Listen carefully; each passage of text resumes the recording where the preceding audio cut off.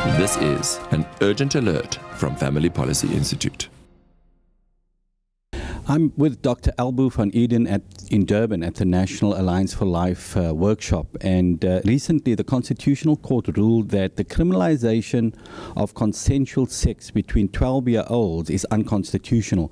What is your feeling on that?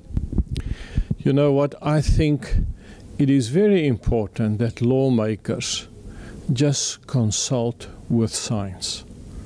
Science is developing. New information is coming to the surface which we didn't have before.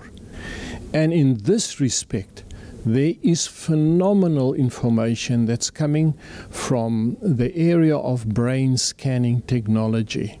There's valuable information coming forward that children have two aspects of their brain that are involved in this decision-making process.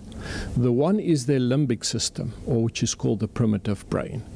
The limbic system is the place where all your feelings are generated, whether it's pleasant feelings of pleasure or whether it's unpleasant feelings.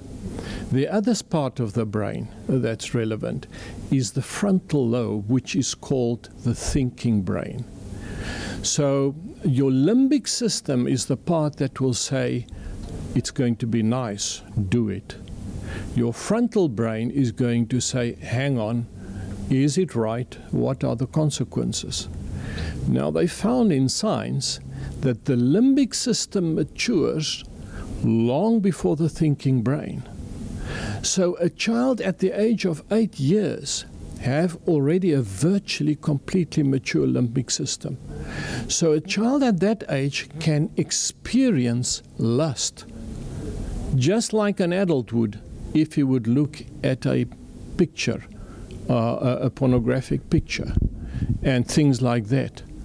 But the thinking brain, the prefrontal cortex, is not so well developed. So it doesn't have the brakes, a small child, to say, hang on, wait, what are the consequences?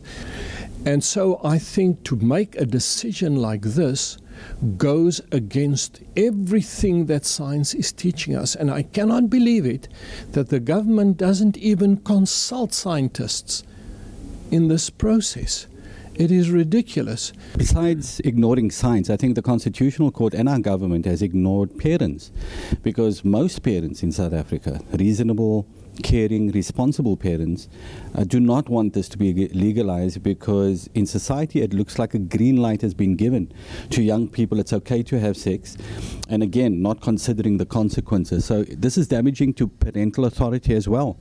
Definitely, and I think the government must actually strengthen parental authority in what they do.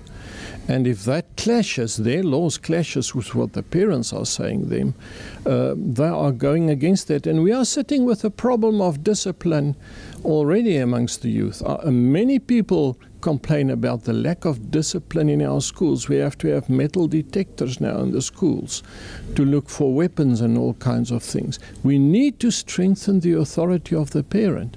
Thank you, Dr. Albu van Eeden. We appreciate your comments. Thank you. Thank you very much.